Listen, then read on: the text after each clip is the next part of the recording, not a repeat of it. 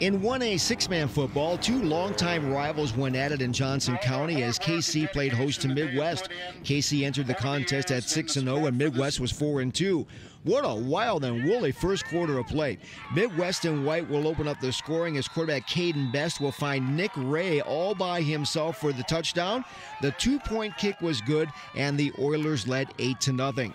Kaycee answered right back as quarterback Hunter Rouse will chuck this one to Reed Stafford. A great throw and a great catch for a TD. The extra point was missed, so it was 8-6 in favor of Midwest. The Oilers would come right back as Best found Caleb Smith for a touchdown. The extra point try was missed, so Midwest leading at this point 14-6, and this first quarter really was something else.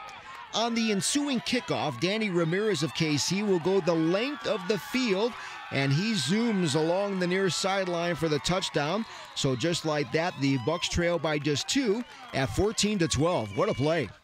So Midwest needed an answer, and they got one as Best will find Logan Drinkwalter, and the Oilers made the two-point kick on this touchdown and led the #1 team in six-man by 10 points.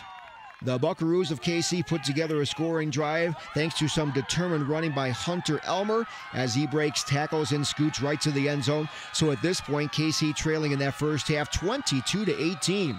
In the second half, Kaycee really put the pedal to the metal, so their extensive conditioning program was paying off. Danny Ramirez breaks another big one, turns on the Jets for a TD, so that gave the Bucks a commanding 60-34 lead. Ramirez wasn't finished as he scored again as Kaycee beats Midwest 81-34 to secure a #1 seed in the playoffs.